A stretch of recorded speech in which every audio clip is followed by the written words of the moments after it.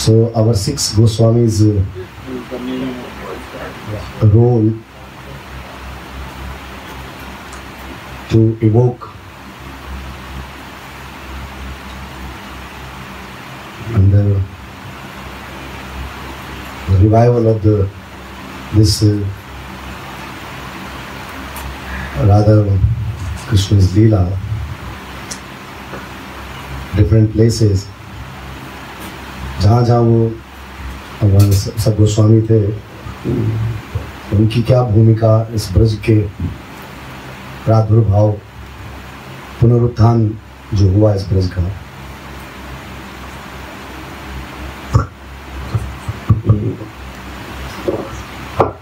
राधा कुंड तो श्री कृष्ण चूड़ामणि कहा जाता है। This Radha Kunda, in the area of this Brajamandal, 84 miles of this area of Brajamandal, this is called Chudamani. Chuda means the crown, and mani, that making this crown most beautiful, means one jewel just in the center of this crown that make the total beautiful, means it makes beautify this crown more and more. The same thing in Brajamandal, the place Radha Kund is there. Vasudev जन्म हेतु श्रेष्ठ Madhupuri.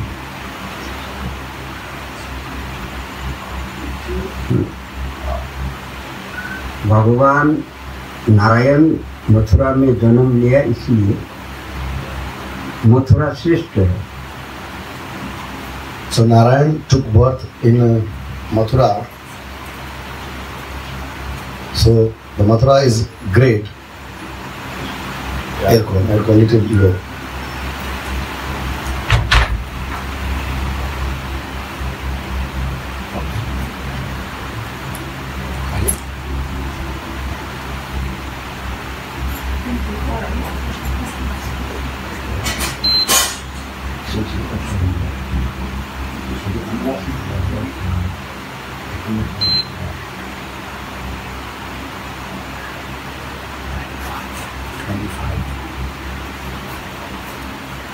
So Narayan took birth in Mathura. So Mathura is great.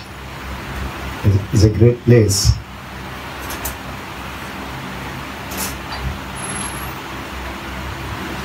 तदुपरि वृंदावन रासस्थली हेतु वृंदावन तदुपरि है। And the Vrindavan is chosen to perform this rasa here. So the Vrindavan is greater than Mathura.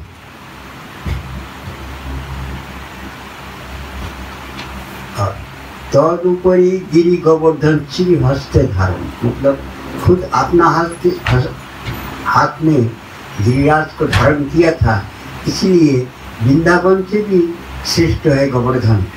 So, and on the other hand, Krishna hold this Giriraj for 7 days. So the Giriraj, this Govardhan, becomes greater than Vrindavan. और राधा कुंड श्याम कुंड तदुपरि राधा कृष्ण नित्य क्रिया विहार, इसलिए प्रेमेर पलावन कहा गया है। And the Radha Kund is the place where the Radha and Krishna every day, Nitya, they are meeting, and this is the highest place where they perform their sweetest Leela. Radha Krishna की जो लीला है सबसे मधुर तो मधुर लीला राधा कुंड में। So among all different Leela of Radha and Krishna, this Radha Kund Leela is the sweetest one. Radha Kund और श्याम कुंड में स्नान करने से taking bath in Radha Kund and Shyam Kund, सर्व पृथ्वी तीर्थों में स्नान हो जाती है. so one can perform the whole bath into the holy places that present on this earth. और कहीं स्नान करने की जरूरत होता ही नहीं. And after taking the snan in Radha Kund and Shyam Kund, the devotee doesn't need to take bath anywhere on this earth.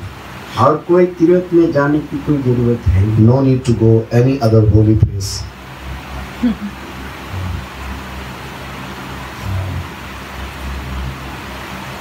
Radha Kund Shyam कुंड में जो जो कामना कर सकती है सब पूरा हो जाएगा.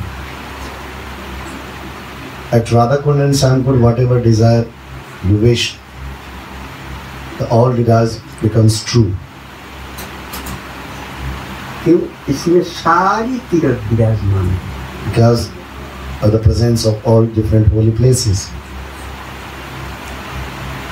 इसलिए इसके प्रेम प्लावन कहा गया है. मतलब प्रेम इतना है जो सारे ब्रह्मांडों को डुबा सकती है.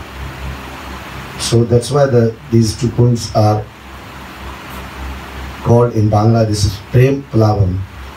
Means these two kund has the capacity that the whole universe can sink in it. With the waves of love. Radha Kund में सकाम भक्त हो चाहे निष्काम भक्त हो. At Radha Kund doesn't matter is a conditional or unconditional devotee. जो मन में है उसकी कामना वो पूरा हो जाता है. So whatever desire is there, sakam, nishkam, conditional or unconditional, it fulfills over there. राग में स्नान करने से क्या होता है? उसको मुख को प्राप्त होता है. क्या चीज में? स्नान करने? राग. क्या प्राप्त होता है? मुख. मुख. Means if we go going in Triveni, Prayag, Allahabad, where is the Kumbh Mela held most of the time, every 4 or 5, I don't know actually. वो तीर्थ भी है. So this Prayag is also available here in Vrindavan at Radha Kund. गया भी है. Gaya, this Falgu holy places, the Falgu river is there at the place called Gaya in Bihar. So this, where Vishnu's foots are there, the feet are there, this is also available. This holy place is also available at Radha Kund. इसलिए सबको फल प्राप्त हो जाता है. So that's why visiting to all different holy places, the sum total of all holy places is Radha Kund. So when someone take a snan or bath there, they get the benefit to visit all holy places. इसलिए राधा कुंड में स्नान करने से और कुछ बाकी नहीं रह जाता. Nothing remains, not a single holy place remains that you never been after taking bath at Radha Kund, Shyam Kund. कोई आत्मा की कल्याण के लिए उनकी दासी होने के लिए भी स्नान करे वो भी प्राप्त होता है. And if someone having this desire that he wants to become a kinkari, he wants to become servant at the lotus feet of Radharani, this also fulfills. ये राधा रानी की वरदान है. This is said by Radharani. She gave this type of boon. Radha Rani बोल रहा है जे She is saying, आपकी कुंड में स्नान करे तो उसको हमको प्राप्त हो जाएगा, हमारी बराबरी प्रेम प्राप्त हो जाएगा. Radharani said to Krishna that if someone is taking bath in your kund, he can achieve my love also. He will achieve the same love that he will achieve after taking bath in my kund. Krishna भी यही कहा है। Krishna also said the same to Radharani. बोले आपकी कुंड में जो स्नान करेगा वो आपकी बराबर प्रेम प्राप्त होगा और हमको मिलेगा। The same thing Krishna said, that whosoever will take bath in your kund, so the same, that much love that you are getting, this devotee will also get the same amount of love, and definitely he will come to me. इसमें कोई संदेह नहीं, उनको मुखस्त्री पानी देगी।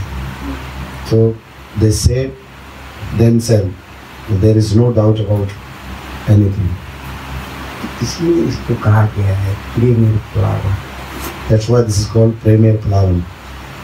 Means it's, the waves are always there. The waves of love is always there in this kund.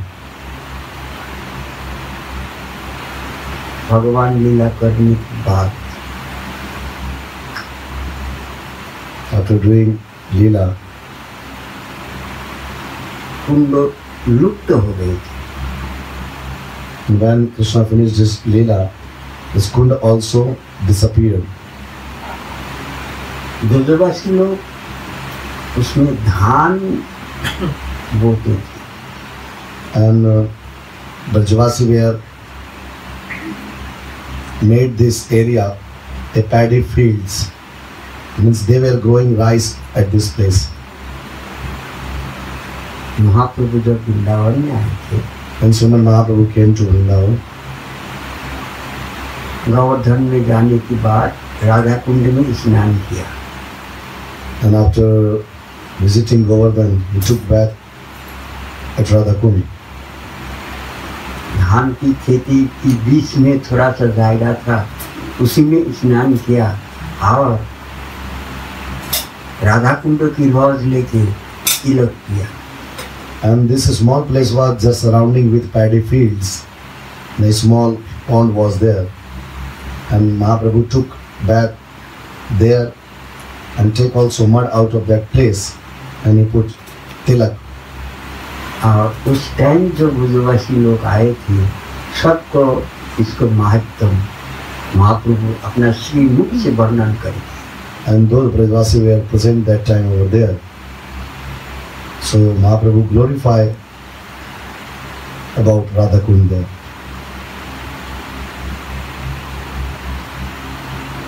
तो 5000 बरस के बाद महाप्रभु की आविर्भाव हुआ था। So Mahaprabhu appeared after 5,000 years later. इसलिए जो कुंड बनाए थे कृष्ण ने Radha Rani, So whatever kunds made by Radharani and Krishna, वो मट्टी आए के भर गया था। these all kunds were covered with sand. ये पृथ्वी की एक वरदान मिला हुआ है। So this is one kind of boon to this earth. बोले इंद्र को जो ब्रह्म हत्या पाप लगी थी तो वो पाप एक हिस्सा पृथ्वी को लेना पड़ा था। So when Indra cursed, गोहत्यागा क्या लगा था? ब्रह्म हत्या पाप, ब्रह्म हत्या। ब्राह्मण को मारा था। Indra killed one Brahmin, so he got the curse because of killing of one Brahmin. So in the share of this curse, this earth also got some curse with Indra. So 1/4 part of this curse, this earth got. ये उस time की बात था जब बृहस्पति देवता को त्याग कर दिया था।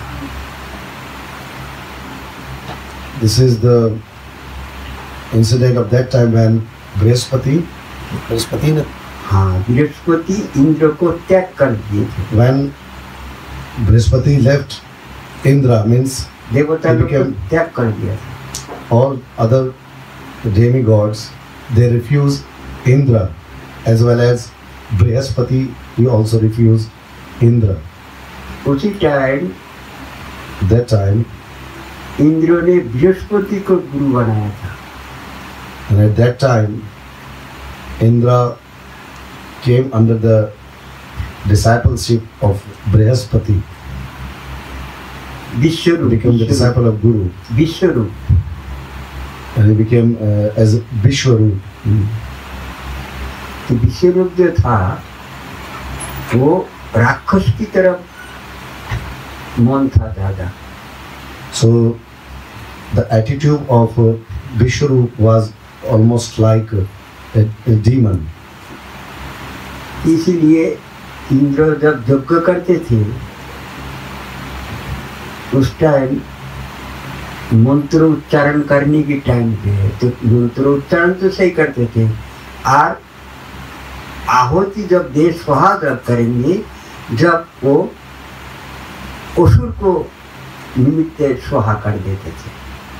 When Indra was doing yajna, he was chanting the mantra perfectly, but when he was doing, after chanting the mantra, when he was doing swaha, so while saying this swaha, he was not offering actually to this Agni.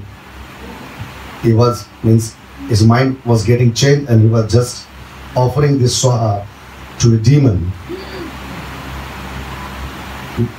राक्षस को जब कल्याण के लिए आहुति देते थे तब मंत्र उतना टाइम धीरे से बोलते थे। And when he was offering this part of yajna to a demon, so at that time his voice was becoming little low, means words were coming slowly. He was doing intentionally. Indra को मन में कुछ संदेह हुआ है, गुरु जी ऐसा क्यों कर रहा, ऐसा उच्चारण क्यों कर रहा, लास्ट में सुनाई नहीं देती है, समझ में नहीं आता है क्या कह रहे। ये उच्चारण कौन कर रहा था? विश्वरूप। विश्वरूप was chanting. आहुति विश्वरूप भी दे रहे थे ना, तो गुरु बनाना। हाँ, विश्वरूप के इंद्र के गुरु थे। जब बृहस्पति ने इंद्र को त्याग दिया था, जब विश्वरूप को गुरु बनाया था। When Brihaspati refused Indra, then Indra made another guru. He was Vishwarup, and वो एक राक्षस था विश्वरूप। राक्षस तो था नहीं, लेकिन राक्षस के प्रति और आकर्षण था। विश्वरूप was actually not तो demon. ब्राह्मण था। He was Brahmin. He was not demon, but his attraction toward demons. वो हर टाइम ही चाहते थे राक्षस को। He was always thinking to do welfare for demons. इसलिए वो आहुति उनकी तरफ देते थे, उनको कल्याण में। And that's why बारे। that's why he was offering this ahuti in the Agni to demons, that they should become more powerful. Indra गुरु जी की पीछे आके बढ़ गई, पास में जो सुनाई दे क्या कहती है। And then at that time Indra sat down very near to this Guru Vishwarup, that at the time what Guruji is saying when he was offering, saying this ahuti to this yajna Agni, actually this Vishwarup was chanting very slowly when he was saying Swaha.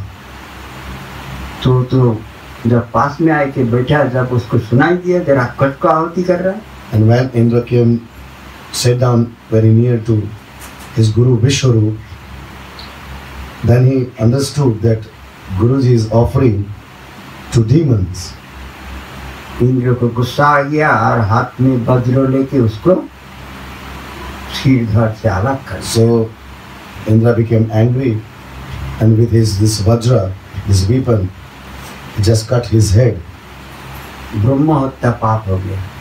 So because of this killing, he got the curse of this killing of one Brahmin, Brahma Hatya. तो ब्रह्म हत्या पाप जब लग गए इंद्र को, जब उनको विकराल रूप हो गया, Then when कोई देखने की लायक ही नहीं है। Indra was cursed with this curse of killing of one Brahmin, then his form becomes horrible. Means his form is so ugly that nobody wants to see. भयंकर देखने के लिए रूप है, कोई देख ही नहीं सकती है, ऐसा भयंकर रूप है कोई। So his face become horrible that no one can see him. सारा बदन काला पड़ गए थे पाप की कारण। His whole body became black because of this sinful deed. Indra घबराए गए। And when it happened, Indra became too much worried. सब देवता लोग भाग गए। And he visited to demigods. Keshav मिल के And all demigods together, इसको रास्ता निकाला। they found one way. उस सबको बांट दिया, ब्रह्मा हत्या पाप को, कुछ वृक्षों को दिया, पृथ्वी को दिया। So all demigods, उस by finding this way, they just divided this curse to different places. Some so in between, meanwhile they give one part to this earth also. कुछ स्त्री लोग को दिया, Some part they given to the women. ऐसा करके सबको बांट दिया। Like this, they distributed all this curse among many. तो सब घबराए उठा, ये ब्रह्म हत्या पाप हम लोग को क्यों दे रहे? Then, where the demigods started distributing this part of curse to among others, the others also became little worried. Why this curse of killing of one Brahmin they are giving to us? सब हमको लोग को निंदा करेंगे। So everybody will criticize us. तो उस time भगवान ने वरदान दिया सबको। So at that time, Krishna gave this boon to each and everyone who got the. वृक्ष को वरदान दिया, तुमको काट भी देगा, तुम फिर दोबारा ऊपर जाओगे। And some part of the curse also gone to trees also, trees and plants. So the boon that given to trees and plants, Krishna said, even if someone will cut you, you will grow again. धरती को कहा, तुमको कोई गड्ढा कर देगा, तुम धीरे धीरे अपना आप भर जाओगे। And to this earth, Krishna said, if someone will dig on you or make one big digging place, after some time it will cover automatically. स्त्री को दिया, बोले तुमको ये जब आपके पास पट्ट करेगा उस टाइम तुमको संतान प्राप्त होगा, पुत्र मिलेंगे। And to the women he said that कौन स्पर्श करेंगे? ये ब्रह्म हत्या पाप जब दिखाई देगा उस टाइम तुमको पुत्र प्राप्त होगा। Because of this share of this curse of this Brahman killing, Krishna said to women, so if this curse will touch you, you will get a son. ये जो लेडीज को मायना होता है वो ब्रह्म हत्या पाप है। So this period's time for these ladies, this is the curse of that time of the killing share of this Brahman killing curse. इसलिए कृष्ण तो कुंड निर्माण किया था, लेकिन वो वरदान के कारण धीरे धीरे भर गया। So Krishna made this kunda, but because of this Brahmin killing curse, slowly this kund covered with dust. ये धरती माँ की वरदान है। So this is because of this also, one sharing of this curse got this earth. इसको प्रकट करने के लिए महाप्रभु स्नान किया और सब ब्रजवासी को कह दिया ये साधारण जगह नहीं है, साक्षात राधा रानी अपना कंकण से ये कुंड निर्माण किए थे। So this is Mahaprabhu took bath in this kunda and he told to all Brajavasi that this place is not ordinary place. This place is made by the bangles of Srimati Radharani. और ये जो है ये कृष्ण कुंड है, कृष्ण अपना बंशी से बनाए। And this other one is Krishna Kund. This Krishna Kund Krishna made with his flute. धीरे धीरे धीरे धीरे इसको प्रचार हुआ। And then slowly the people came to know about this kund. Raghunath भी राधा कुंड तीर में आए थे भजन करने। So Raghunath Das Goswami Mahasaya also came at the bank of Radha Kund and he was doing bhajan. तो भजन करते करते उनके मन में एक दिन अंदर से प्रेरणा हुआ। While doing bhajan, one day came inside him, one thought came, बोले राधा कुंड श्याम कुंड को चमत्कार किया जाए, चारों तरफ घाट बांधाए जाए तो फिर दोबारा मट्टी आके भरने नहीं पाएगा। and he thought that if Radha Kund and Shyam Kund made by stones nicely concreted, so the less chance will be there that this will cover again with the dust. इतना मन में आते ही एक मिनट बाद ही फिर रघुनाथ को बहुत मन में गिलानी है। And just when this thought came, and just after 1 minute of this thought, inside Raghunath Das Goswami Mahasaya, he was just feeling sorry about this thought. हम विरक्त हैं। He was thinking that I am detached person. पैसा स्पर्श करेंगे नहीं I will not touch money. और ना हमारे पास एक पैसा है। And even it's true that I don't have a single penny. फिर हमारे मन में ये सब विषय की चिंता क्यों आया? Then why this material desire, type of desire came into my mind? विषय चिंतन बहुत खराब है।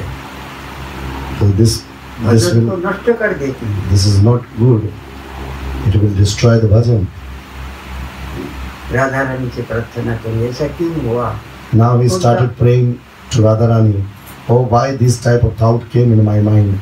हमसे कौन सा अपराध हो गया जो विषय की तरफ What kind of offense I did?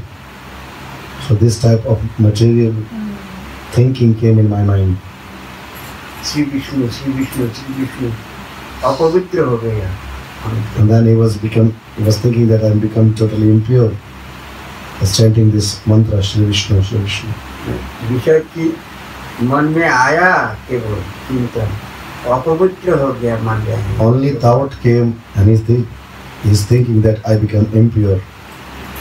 इसीलिए रघुनाथ एक वैराग्य जन पाषाण नहीं लिखा कहा दिया है। That's why the detachment mood or detachment quality of Raghunath Das Goswami Mahasaya is just that drawing one line on one big stone. Raghunath की वैराग्य त्याग चरम सीमा है। Raghunath Das Goswami Mahasaya's detachment and his vairagya is very highest level. एक सेठ उस औरतों के बद्रीनाथ जा रहे थे, बद्रीनाथ को भेंट करेंगे। One rich person was having this desire that he will have darshan of Badrinath. पैदल जाना पड़ते थे उस time. In that time, people were reaching these places by walking. रास्ता में जाते जाते सो जाते थे कोई पेड़ के नीचे। And while walking during this yatra, they were sleeping under some tree when they are tired. जब रात हो जाते थे विश्राम करते थे, दिन हो जाते थे चलते थे।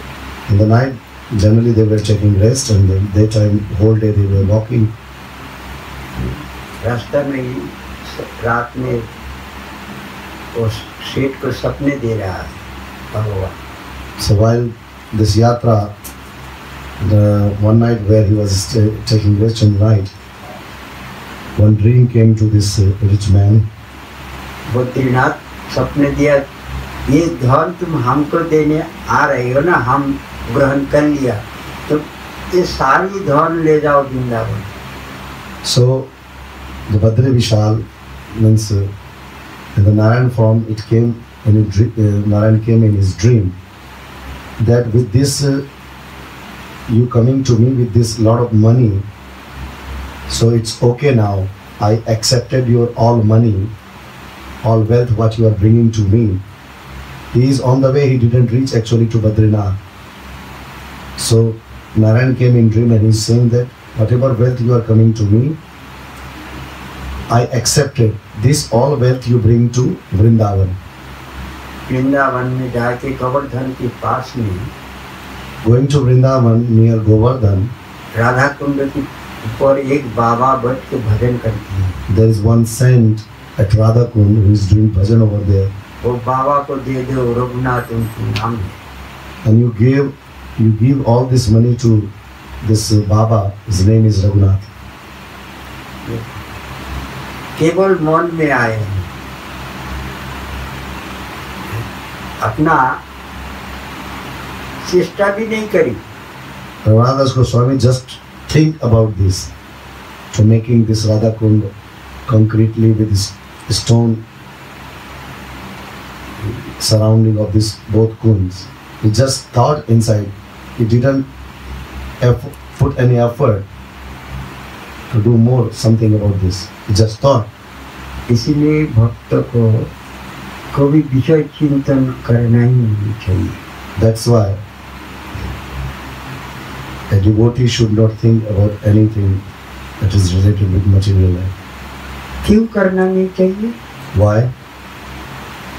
बोले हम जिसकी भजन कर रहे हैं, जिसके पास जाने के लिए इच्छुक है, वो कौन है? So, to whom we are doing our bhajan, and there we want, and really we want to reach there. Who is she? साक्षात Radharani. She is herself one of any other. She is Radharani. कृपा कटाक्ष में है ना? It is said in Radha Kripa Kataksh Astava. न कि अंगुली में अनंत कोटि ब्रह्मांड विराजमान है। Just यही कहा ना? it is written in Radha Kripa Kataksh Astava that just in the tiny part of the nail of the feet, of the toe of the feet, very tiny part of this nail, the whole universe is covered with this. अनंत कोटि, एक ब्रह्मांड नहीं, अनंत कोटि ब्रह्मांड विराजमान है। Not even single one universe. The billions of universe are covered with this just tiny part of this nail. तो जब इतना बड़ा मालिक के पास हम जाएंगे, तो फिर एक ब्रह्मांड की अनंत कोटि ब्रह्मांड मिल जाएगा। एक मुट्ठी चावल राजा के पास भीख मांगने गए क्या? So if we are going to this level of our Ishta Radharani, so when we will reach to her, we will have this type of opulence, like the billions, means the master, the owner, the master of this billion universe. So we are trying to reach to her. We are not going to ask a handful rice to anyone. राज दरबार में जाए कि राजा से कहा जाए हमको एक मुट्ठी चावल दे दीजिए. It is same like this, that going in the court of one king and asking him that I need a one handful rice. अरे राज दरबार में जाने से तो कम से कम पूरा जिंदगी बीत जाए इतना तो मांग लो राजा से. So at least when someone is going in the court of the king, he should ask at least that much, that his whole life should be can spend his whole life nicely. एक मुट्ठी चावल मांगना राजा से राजा को अपमान करना है, बराबर है. If you ask him, it is same like that you are insulting the king when you are asking one handful of rice to this king. तो राधा रानी के पास जाने की मन करके निकाल के घर से और अर्थ चिंता करना, राधा रानी को अपमान करना. If we are thinking that we want to reach Radharani, and if we are thinking the all facilities of this material world, it is same like that we are insulting Radharani. Radha Rani की भजन करते करते कोई विषय चिंतन करे तो वो राधा रानी को कैसा महसूस होता है मालूम है? If someone is thinking about this materialistic world while doing bhajan of Radharani, how she feels, do we know? Radha Rani को ऐसा महसूस होता है कि हमको अग्नि बरस रहा है हमारे बदन में. She feels that the fire is showering on her body. Radha Rani को इतना कष्ट होता है. This much pain she feels. बहुत दुखी हो जाता है Radha. She becomes so sad. Radha Rani की भजन करके विषय चिंतन करना. If someone is doing bhajan of Radharani and thinking about this material world, हम जब राधा रानी के पास जाएंगे, हम राधा रानी के हो जाएंगे कि अनंत कोटि ब्रह्मांड की मालिक हम भी तो हो जाएंगे ना. when we will reach to Radharani, definitely we will also become the part of this vast universe. हम तो एक ब्रह्मांड और एक कोना भी नहीं ले सकते हैं. We don't have ब्रह्मांड. We don't have that much capacity that we can keep a little part of this universe. But when we reach to Radharani, there is a billions of billions universes out there. इसलिए रघुनाथ विष्णु शरण किया था, अपवित्र हो गया. That's why Raghunath Goswami Mahasaya thought, I become impure by this type of thoughts. अपना को अपना ठीक मार रहा है, हमारी ठीक है ऐसा सोच कर ठीक कर है. He was just cursing himself. जितना तो त्याग कर सकती हैं, राधा रानी उसको उतना ही प्रिय हो जाता है. उतना के लिए राधा रानी तो उसके लिए तो राधा रानी प्राण दे देती है. When Radharani sees that her devotee is so much detached, Radharani can do anything, even she can give herself to this devotee. Raghunath खुली जगह में बैठ के भजन कर रहे थे. It was the open place where Raghunath Goswami Mahasaya was doing bhajan. Radha Rani साक्षात आए हैं.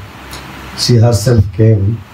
आए के और अपना ओढ़ना की ऐसा छा दे रहा है, पकड़ के करता है. रघुनाथ को धूप कष्ट नहीं. Because Raghunath Goswami was sitting in the sun, and she came and she just made the shade over his head with her dupatta. अच्छा त्याग किया, इसलिए राधा रानी उनके पास हर टाइम खाती रहता है. Just because watching his detachment, Radharani came herself. Haridas की देखिए, Example of Haridas Thakur is also there. मुस्लिम लोग जब सुना कि मुस्लिम होके भगवान के नाम करती हैं, हमारे धर्मों की बदनाम है। So when Muslim people came to know that being a Muslim, he is chanting the holy name of the Hindu God, it means he is just insulting our religion. इसको दंड मिलना चाहिए। So he should be punished. इसको मार दिया जाए। Better to kill him.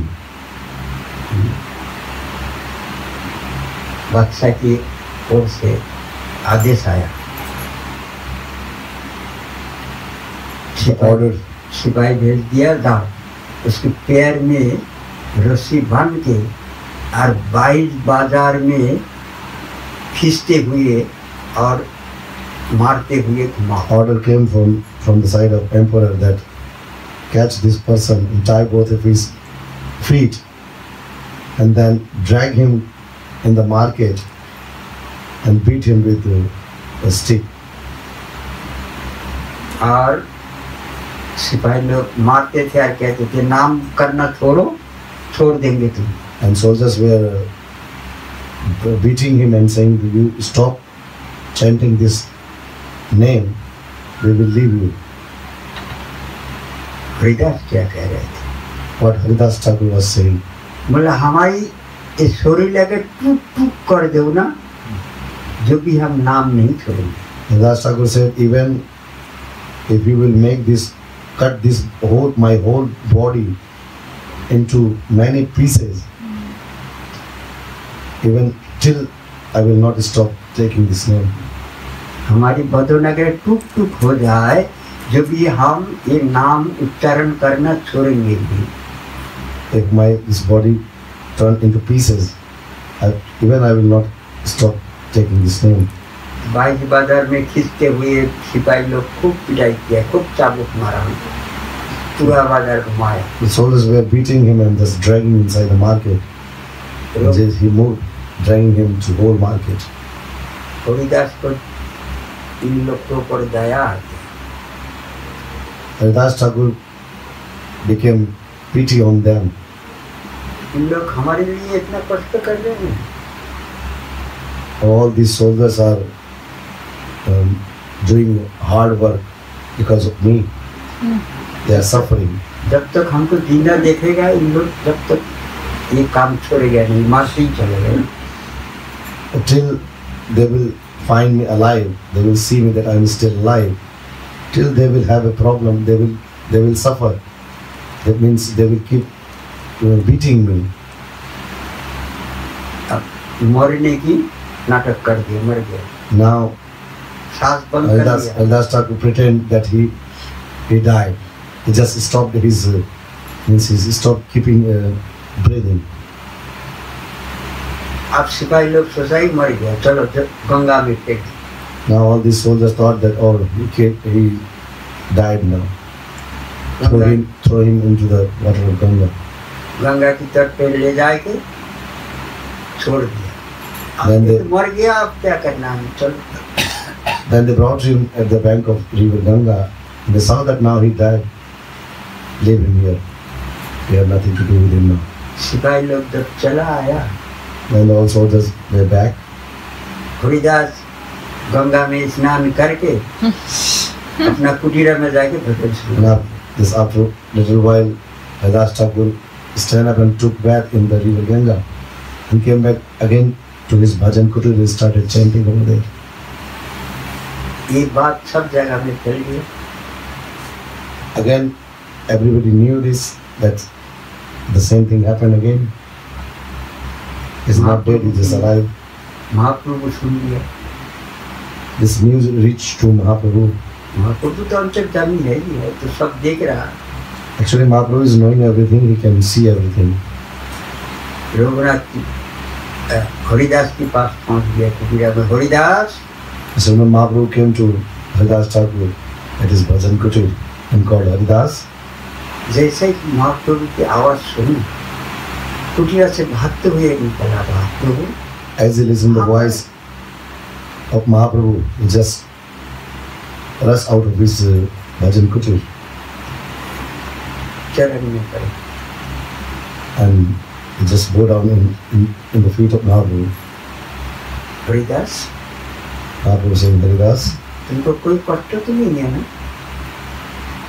do you have any problem? ना प्रभु, Haridas Thakur saying, no, I don't have any.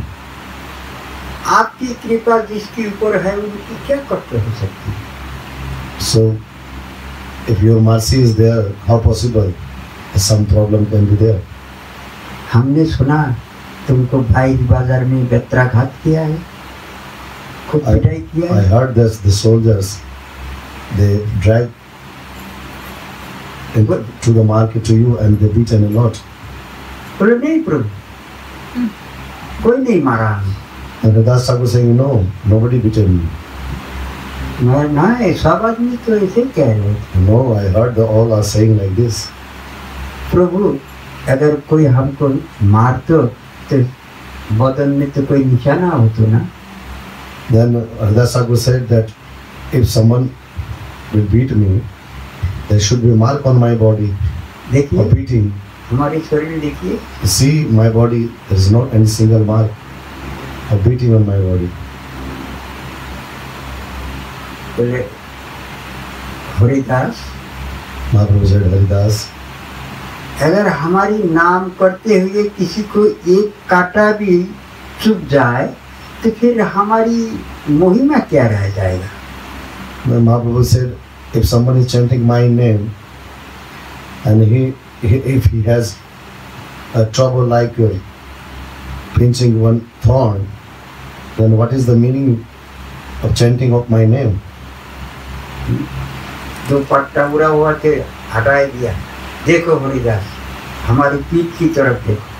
Mahaprabhu was just holding one chadar on his shoulder and just removed this chadar and said to Haridas Thakur, see Haridas, see my body.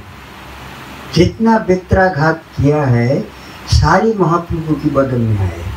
So as much they beaten to Haridas Thakur, so all this beating mark came on the back of Mahaprabhu.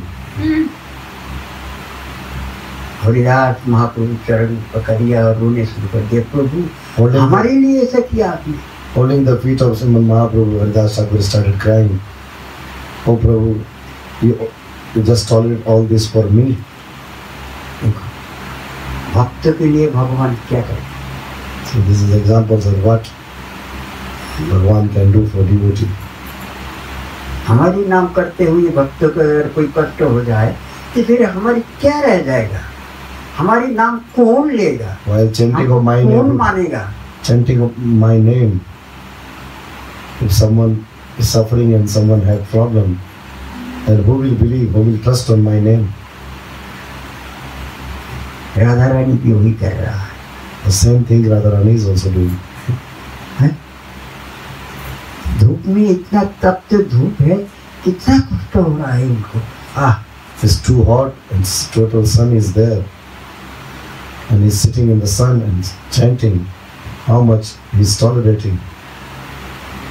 इसको क्या वर्णन किया जाए, क्या कहा जाए इनको, बताइए। What should I say about him? What tapasya is doing. ये करुणामय की वर्णन कैसा किया जा सकता है? So, who can explain about the mercy of Srimati Radharani? इसकी वर्णन कोई कर सकती है? Is it possible that someone can explain it?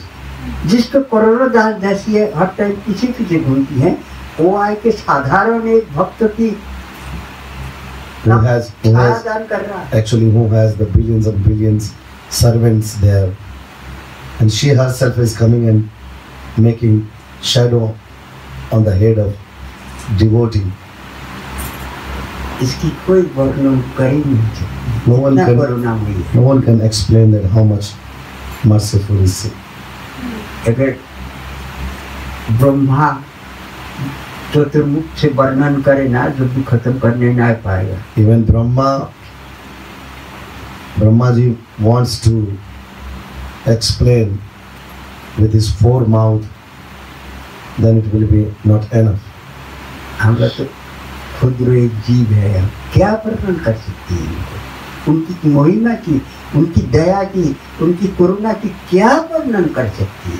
So, as an ordinary person, who can describe about her mercy, about her love? ऐसे करुणामय के पास जाने के लिए निकले हैं और उनकी भजन कर रहे हैं। So we और have also, क्या मांगे? एक मुट्ठी चावल। and we have also the same desire, we have also the same mood. We are also in the process to go to near to her. But we are asking, and what we are trying to make ourselves satisfied is one handful of rice. इसीलिए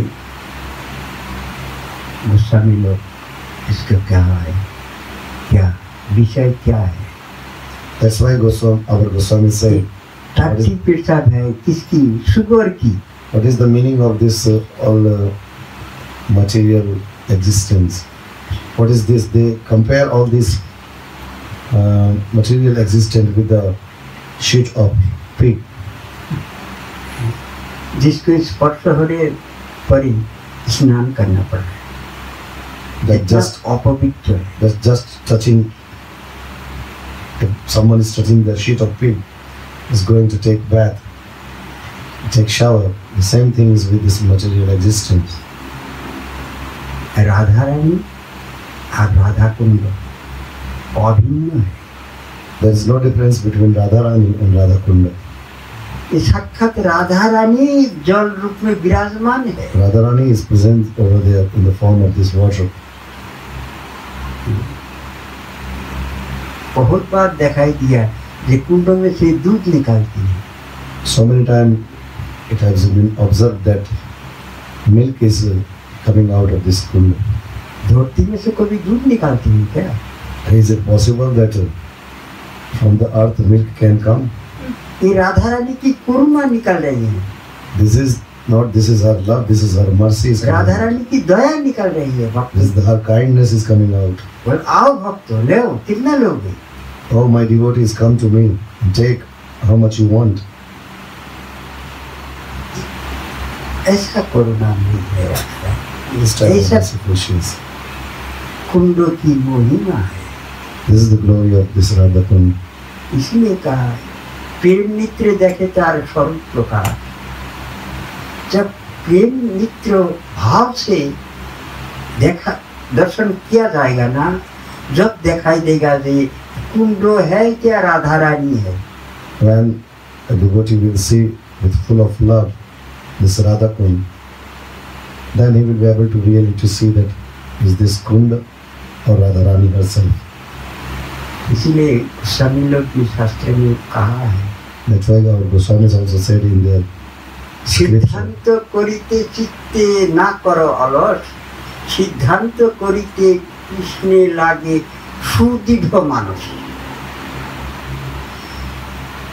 विचार करने में मंथन जिसको कहा जाता है, ये मंथन किया की नाम ही एक है विचार।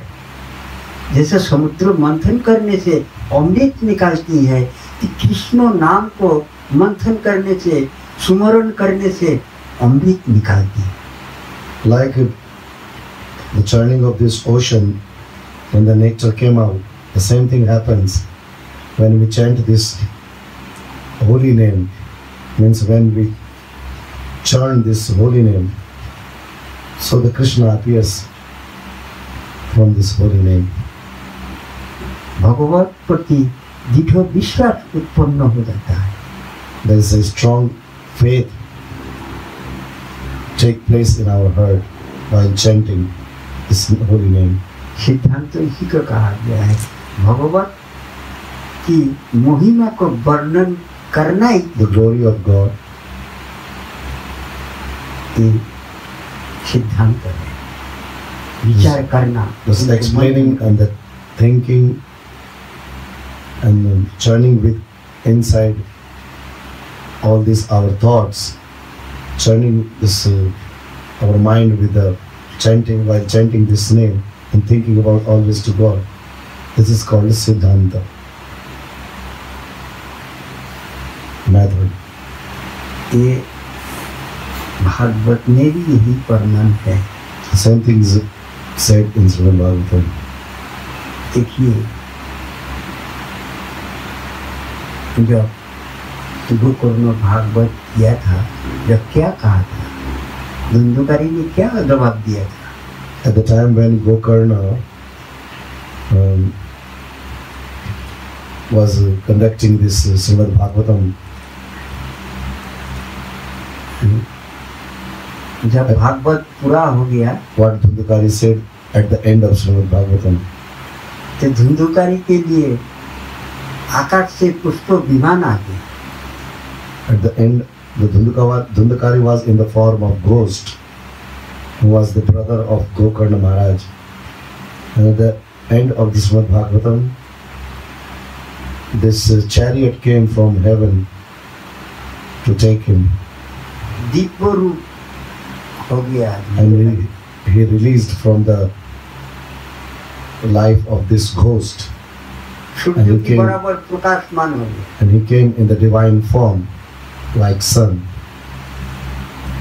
जाके रथ पे बैठ गया, and he sat down on this chariot that came from heaven. Dhundhukari जब उसको विमान पे जाके बैठने शुरू कर दिया, अब गोकर्ण पूछ रहे हैं, भाई रुको। When Dhundukari sat on this chariot to go to heaven, at that time Gokarna said, "Oh my dear brother, wait a bit." जो रथ लेके आए हैं उनसे पूछना शुरू कर दिया। Now Gokarna started asking who was driving this chariot.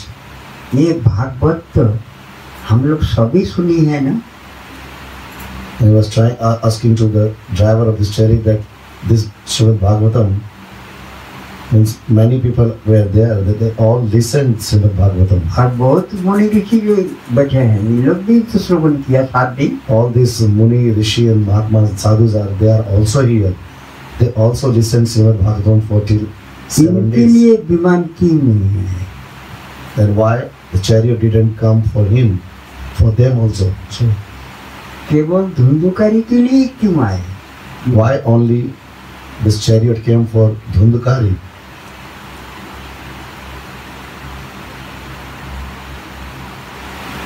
बोले भागवत तो श्रवण किए है सब, आचरण नहीं किया। But definitely many were listening Srimad Bhagavatam, but after listening, nobody tried to practically live their life as per what they listened in Srimad Bhagavatam. Bhagavat श्रवण करने की जो विधि है, वो विधि को कोई पालन नहीं किया। They didn't follow the vidhi, the method that how one should listen Srimad Bhagavatam. केवल एकमात्र धुंधुकारी की।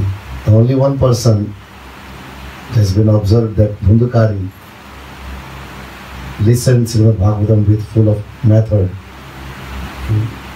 भागवत श्रवण करने की बात उसको मनन करना चाहिए। After listening Srimad Bhagavatam or any kind of scripture, we should think on it. Meditation should go on it. ये मनन मतलब मंथन किया, दोबारा रिपीट करो उसको। क्या क्या सुना? Meditating means only focusing and just reviving that what he listened over there, what is said in Srimad Bhagavatam today. आज क्या क्या भगवान की विषय में वर्णन, What kind of things been said about Bhagavan, what type of glories were there about Bhagavan. दिन भर भागवत श्रवण, रात भर बैठ के उसको मनन करना, कीर्तन करना, whole day listening Srimad Bhagavatam and whole night thinking whatever he listened the whole day Srimad Bhagavatam. ये काम केवल धुंधुकारी किया था। The only Dhundukari who did all this. इसलिए उनके लिए एक पुष्प विमान आया। That's why this chariot came for him. कि यही है मनन, इसी को कहा जाता है मंथन। This is called मंथन बिना manana. It's called the churning, प्राप्त नहीं होता। meditation, or thinking on continuously on it. So without thinking or without meditating, the result will not come. Radha Rani के पास जा रहे हैं, उनकी जो महिमा है, उनकी जो करुणा है, इस सब वर्णन करते करते जाना पड़ेगा। So if we are going to Radharani, what we have to meditate on her glory, on her merciful nature. उन्होंने कितना दयालु है, कितना करुणा, How much kind she is.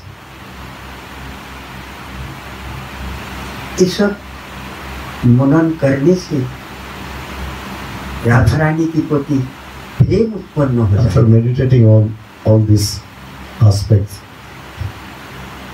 the love developed day by day towards Radharani. Radha Rani के प्रति जब तक प्रेम उत्पन्न नहीं होगा, जब तक राधा रानी दर्शन नहीं देंगे। Until this love doesn't develop, then it is very difficult that Radharani will give darshan. जब तक वो कुंडो भी दर्शन नहीं होगा, ये क्या है? Until then, it is not possible that really we will be able to see. ये कुंडो है, ना पानी है, ना राधा रानी है। What is Radha Kund? It is just a kund, just a pond, just water, or Radharani herself.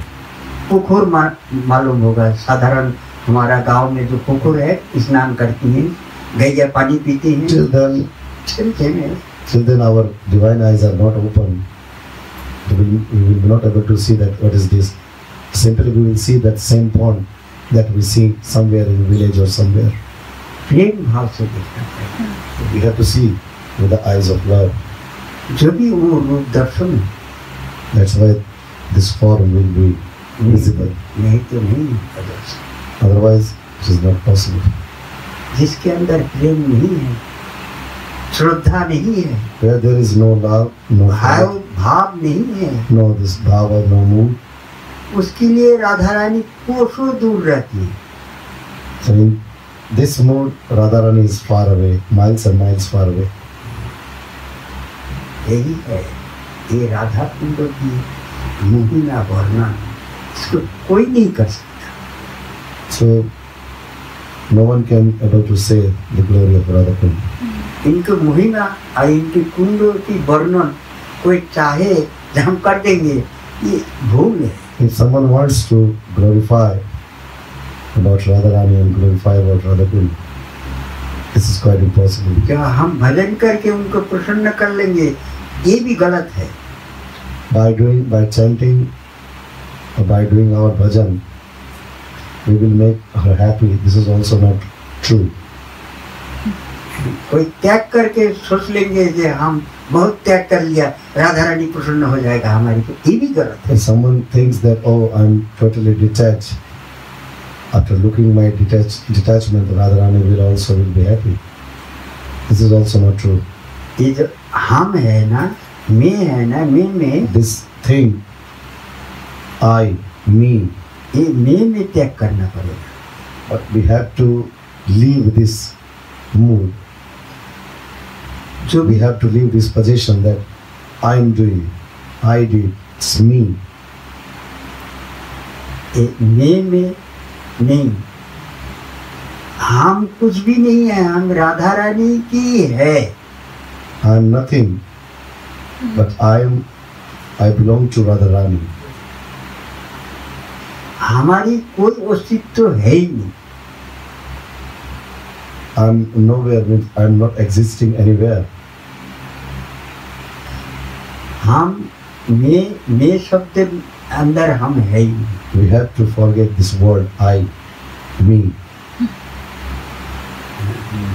ये भाव लेके चलना पड़ेगा। This और mood, उनकी महिमा वर्णन करते करते चलना पड़ेगा। by thinking about जो भी ये रास्ता आगे बढ़ सकते हैं, नहीं तो बहुत मुश्किल है।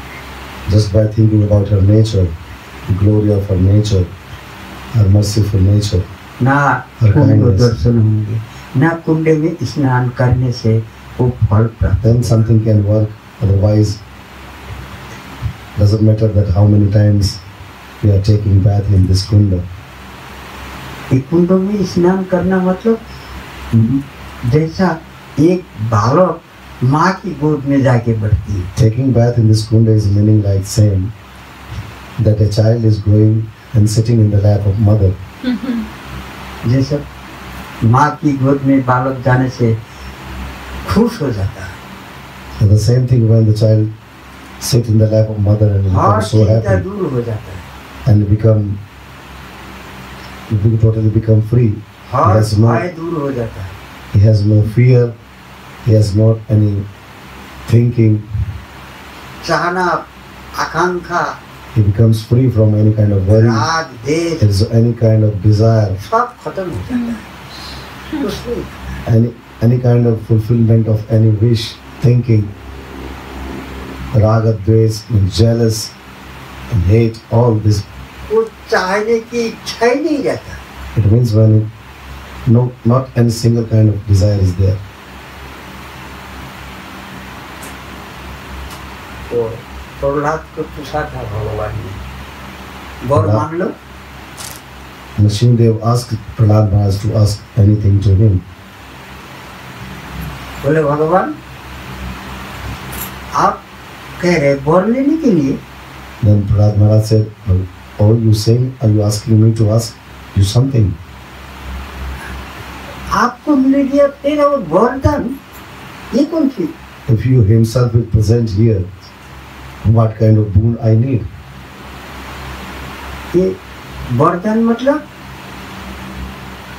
एक कांच की, हमको हीरा मिल गया, हीरा लेके हमको कांच की टूट दे रहा है हाथ में, हाथ पैर काटने के लिए। So, if diamond is there, why I will run after the piece of glass? आप वरदान देने ही चाहे तो ऐसा वरदान दीजिए जो हमारे मन में आपके अलावा और कोई भी कामना आता है आई नहीं। Prahlad Maharaj said, if you want to give any boon to me, you give one boon that except you, nothing should come in my mind. हमारे मन में कोई भी उत्पन्न ही नहीं है कोई वरदान And देने का। except you, there should not be any desire should come in my mind. कोई ऐसा कोई वासना हमारे मन में आई नहीं। Any kind of this material desire.